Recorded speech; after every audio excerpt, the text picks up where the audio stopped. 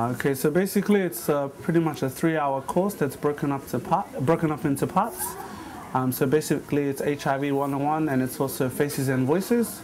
So HIV 101 is the basic information that we teach the kids about what HIV is, how you can get it, what you can do to prevent yourself from getting it. And then we also teach them also stuff like some medical parts of HIV and STIs.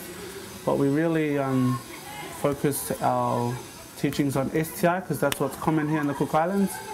And then we also go through demonstrations of how to use a condom, and then we also do role plays as well. And then we do what's called Faces and Voices, which is a Pacific Island AIDS Foundation initiative.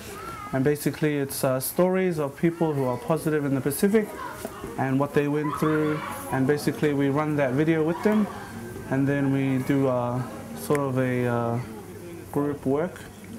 And basically they show us like what happened to the person who was HIV positive, how did they treat that person, and how would they feel if that person was, how would they feel if it was them.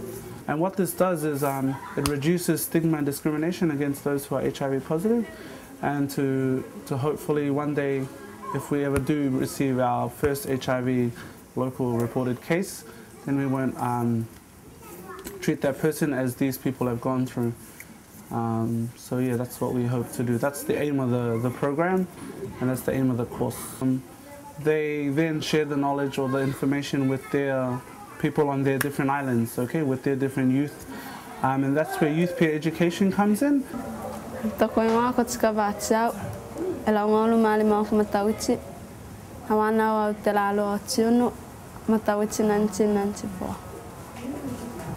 Form 5 te matauti nei. Nā matauti ke mua nei, o winangalo ke nilo mai awai puapi. Ke maua mai toku pepa te puapi, ka maua ia koe te api, I te weta mariki ki te HIV. I roto I te reo puka puka, ka maara marato I tako te aku mea ka taratara.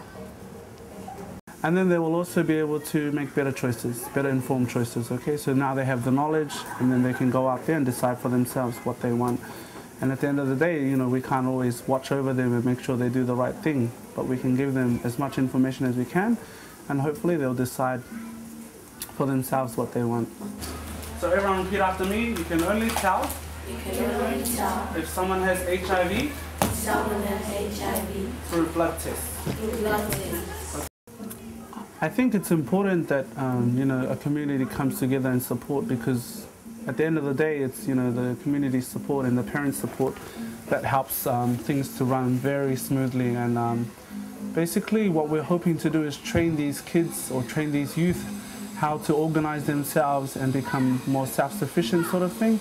So not only teach them about how to present HIV, but also teach them how to organize functions, how to organize themselves in meetings. So basically what they do is we go through the basics of HIV and AIDS, and we also touch on preventions, and then we also touch on condom demonstration. We move into STIs, we move into HIV testing.